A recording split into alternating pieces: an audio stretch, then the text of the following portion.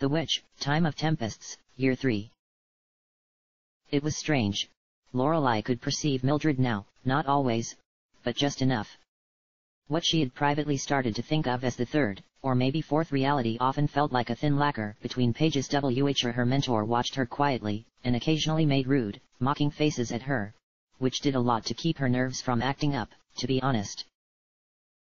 But occasionally she'd detect other people, or beings. That eldritch red skeletal thing was constantly fluttering around Ruslana with what Lorelei could only describe as a concerned air about him.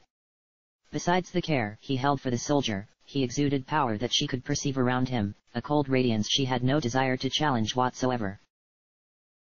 And once in a while, he would stare straight at her, bobbing his skeletal noggin in respect, or at least acknowledgement. Strange, and she wasn't going to get used to it, not readily. "So, are you going to introduce me?" she had asked Mildred, but Mildred's reply had been unrestrained and ghoulish laughter, the kind that wouldn't be restrained in either reality, Lorelei thought with a half-hidden smile. "Oh, child. Kindling. That one isn't worthy of your time. His magic is inherently flawed and crude, not the bright stuff you work with. He will introduce himself to you, at some point. You may respond as you like, but I recommend looking downwards." Scratching at the headset Dennis had promised her had elite and secret passwords to his innermost network, Lorelei decided to glance back into the normal reality. Because she wanted to make sure she wasn't spacing out, because she didn't want to see Mildred's expression right this second, and because... "Actually, I meant, do you know her?" The unfortunate reality of being a witch is that switching perception did nothing. Even in the crowded, somewhat smog-ridden bunker, Lorelei could hear the billowing racket of Mildred's laughter all around her. Fighting back the urge to compare her mentor to the Dark Lord, Lorelei took a deep breath, and then another, and tried to think of what to say. Thankfully, and much to her surprise, the soldier introduced herself. First to the group, and then... "So, that's me. I like your braid." It was so recalcitrant and unexpected given how incredibly tough and cool Ruslana looked that Lorelei found herself laughing, and then quickly stopped herself, eyes wide and hands in front of her face. Oh, no, what if this was a side drawback of becoming a witch? Please don't think I'm mocking you, please don't, please. "Thank you. Koza did it up for me. I'm not very good with my hair, I usually just kind of let it do its thing. I think yours looks really cool, shaved like that." Ruslana smiled a bit ruefully, but didn't look too upset. Yes. Crisis averted. And she did look cool, not that Lorelei lied often. Ruslana reminded her a little of what she had wanted the military to be, growing up, strong and a little dashing and always there on time to make sure evacuation went as planned, not that she had blamed them for things dying down. There wasn't anyone to blame, really. Or if there had been, they had fallen, too, and blame itself had become pointless. Realizing she had been staring intently at the soldier, Lorelei grit her teeth in embarrassment, and tried to think of something else to say. "Tell her she owes you for saving her bacon." Dennis confided all too loudly, and Lorelei fiddled with the headset, muting it. "No. Not now, Dennis. Not now." Rolling over next to where Ruslana looked as if she was simultaneously very engaged in not being present and unable to look away, Lorelei adjusted her hat and fiddled with the table in front of her, before risking one of the fruit candies. They were very soft and gelatinous, though she had been expecting something a bit more like meringue. "It's okay. I know this is awkward. I'm not exactly the sort of person people expect when they think of a witch, and I know it's not easy, Lorelei struggled with the words while savoring the feeling of something sweet not conjured from the ether. It was a very real and delicate sweetness, one she had missed a little, and it reminded her of home in the best possible way. "Nothing has gone as any of us expected. Since arriving here, I mean. Actually, you look almost exactly how I imagined a witch to look. Need a cat, though, heh?" The ice broke naturally enough, and the thin sheen of sweat on Ruslana's brow with it. She sat down next to Lorelei, a slight and uncertain smile on her face. The smile of someone who wasn't done fighting, and wouldn't be for some time, Lorelei thought. It was very sad. She was very sad. Well, Dennis is kind of catty, I suppose. Her weak joke got a weak laugh, and Ruslana scratched the back of her neck, smiling toothily.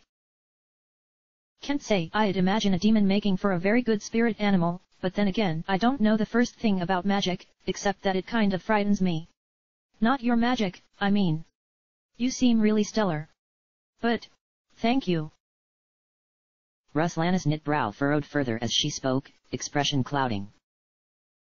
I guess I just don't know how to respond well to being helped out by people, demons or civvies. Then, with a slight twinkle in her eyes, Ruslana shrugged and masked her concerns with a practiced ease that couldn't be healthy, but was kind of inspiring in its own way. Hey, what can I say though? Isn't too bad to be saved once in a while. I just don't want to make a habit of it. Nodding enthusiastically, Lorelei placed her hand against the table and spoke as determinedly as she could manage. Absolutely, nor do I. Being saved I mean. But I don't want to let anyone in this room down, not now or ever. Perhaps Ruslana was amused by her fervor, but the older girl showed it in a peculiar way, her lips somewhat smiled, somewhat pursed, creating the effect of making her look far more pensive than Lorelei was good at reading. Had she said something wrong, or? Hey. Well, I understand that. A little. Well, that makes this easier. Tell me, what are your goals? Are you going to just wait for your time here to run up, or? I'll do what I can. I still don't know what that is, though I've had a few ideas. But if it's within my power, I'd like to try to stop Dragunov from rampaging like this, and maybe help him get back to sleep. And if Leopold shows up again, we'll hunt him down like the dog he is. Ruslana seemed satisfied, but that hadn't been what she meant, entirely. Still, it was close enough, and Lorelei gave a nervous smile. Would she, though? Ruslana was clearly armed and ready for anything. Succeed or fail, she gave off the air of someone who would try again and again until she had either achieved her goals or fallen in the attempt. But Lorelei didn't feel like she wanted to kill the old man. Just stop him, somehow. Ruslana was talking again, asking her about the demon courtiers. Dennis had disappeared readily from the milling crowd of them, so all she knew came from his obvious distaste from them. She did point out Gormurg, who had waved with a modicum of presence and then carefully avoided eye contact with her, which seemed to amuse Ruslana for some reason. Actually, a lot of what she did seemed to amuse Ruslana. You have done a great cruelty to her. The Lich's voice was not entirely how she had imagined it. Dry like pressed tomb lilies and dust, but also somber. The arrogance and history behind it was held back by the exhaustion of eternal life. As much as being a witch seemed fantastic. Lorelei wasn't certain that she wanted eternity, if it was as great a burden as he held. What exactly is that? She asked, careful to ask it only in this fragmented reality, while maintaining the appearance of listening to Ruslana as she spoke. She could hear the soldier talking excitedly about plans of battle and plans of attack and methods to capture Leopold that she felt instinctively wouldn't work. It is not mine to say. Merely that my first impression of you is cautious, as much as I respect your skills and those of your tutor. His skull did not change expressions as he spoke.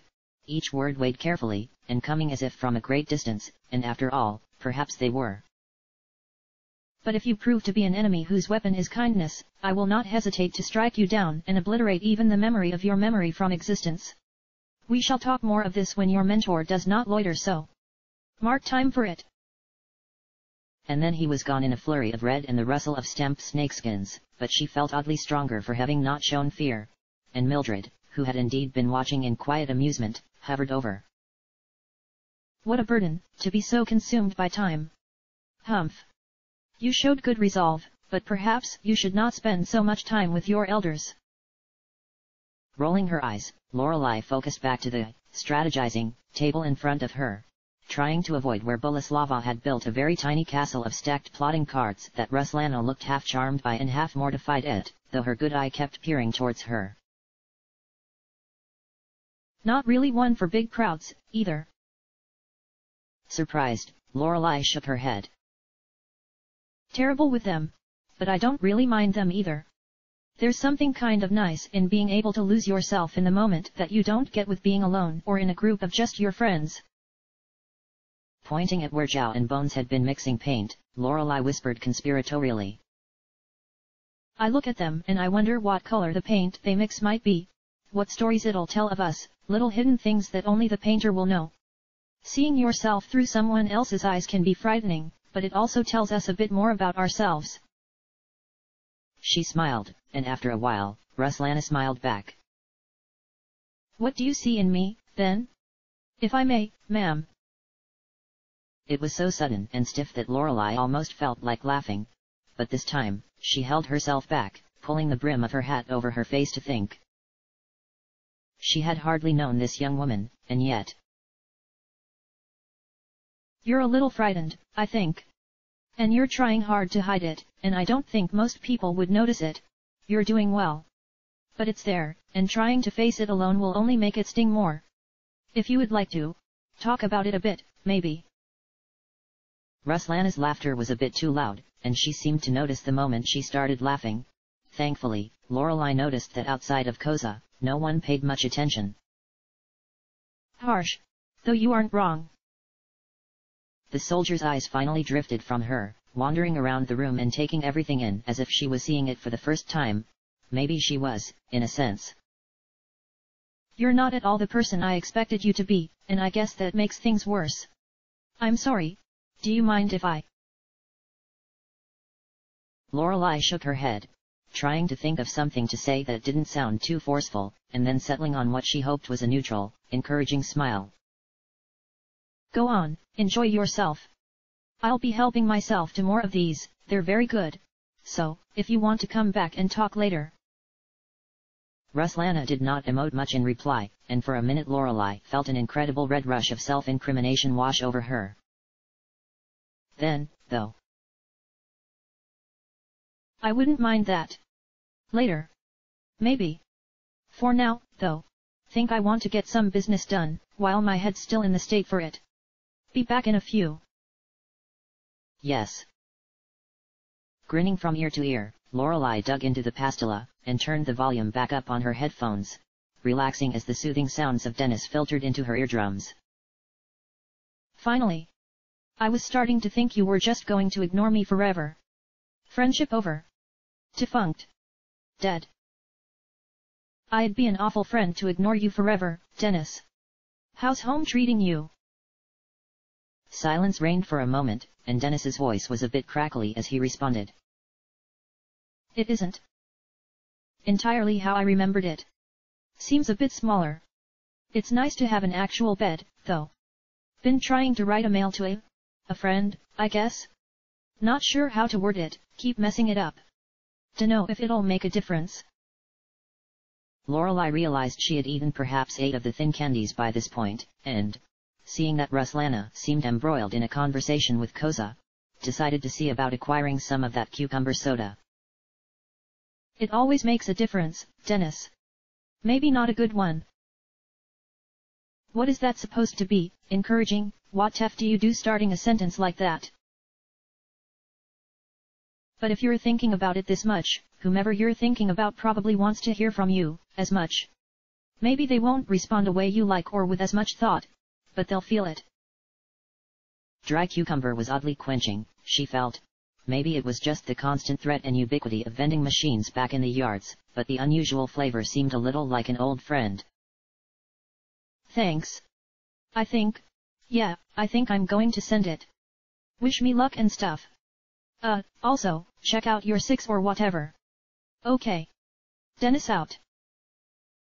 Shaking her head, Lorelei pulled the kin from her lips, and watched as Ruslana dug past several of the rock folk with a great deal of care. She seemed to have a deep affection for them, making tiny nods of her head that the bolder folk responded to with little flashes of light. It was adorable, Lorelei thought to herself, and didn't even try to hide the fact that it made her smile. Hey-oh! Raising an eyebrow, Lorelei watched the soldier go from looking straight at her to glancing around the room as if the chandelier had become far more interesting than it had. Hey-oh yourself! So, did you manage to find success in your conversations? Eyebrows knit, Ruslana thumped one hand against her heart. Did indeed. Looks like Koza is dead set on wandering out and about. I don't know if she even feels fear like the rest of us. Well, her prerogative. Ruslana shut her eyes for a moment, mulling her next words over carefully. As for Chow's people, he's made it pretty clear he likes the place, but doesn't want to stay too tied down to the old world. I guess that makes sense, since we're all hoping to survive long enough to go back there. You want to know what I'd like? Ruslana's expression was careful and neutral. She was a master of cordoning off her emotions, Lorelei thought, and she wasn't sure she meant it as a compliment, at least not at the moment. Yeah. I do. Well, it seems like you've put a lot of effort into your plans, and I think you, like me, want to do whatever you can to keep the rest of us safe until things reach whatever end they reach. Am I right so far? Ruslana nodded enthusiastically, the hints of a smile playing at the corner of her lips making continuing on painful, but Lorelei felt in her heart that being anything other than honest in this case was an unkindness of its own sort. But, I don't know if we have the same goals. Not really. And I feel like I hold you. I will hold you back, because we don't want the same things, not entirely. And I don't want that. Eyes shut, Ruslana gave a curt nod of her head, draining her drink quickly. Yeah. Thought as much, don't blame you. Probably for the best.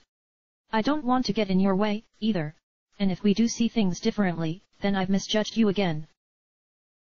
Her eyes opened slowly, and fixed Lorelei with a piercing stare. Can't see how you wouldn't want to hunt a guy like that down, but then again, I'm pretty singular in my focus. Lorelei reached her hand out tentatively. After a moment's recoil, Ruslana let her place it against her shoulder as the tension seemed to evaporate from her face. A small, weak smile slowly reconstructed itself out of the ashes of those that had came before. No hurt feelings or anything, but you will, if you get in over your head or something, do that gateway jump thing over here? Maybe let me know what you see. Giving Ruslana's shoulder a light squeeze, Lorelei pulled her hand back, and placed her fingers against her legs, smiling gently. Of course. I promise. For some reason, she thought Ruslana looked as if she might cry, but before she could ask why, and perhaps spirit her away to try to pry away at the things weighing down on her, she heard the clamber of the plant girl, Zemby, and Zhao as they made their way back down from a walk outside. That wouldn't have been distracting, save for the sudden darkness as the lights above went silent and the wind began to roar a challenge, outside. Chapter end.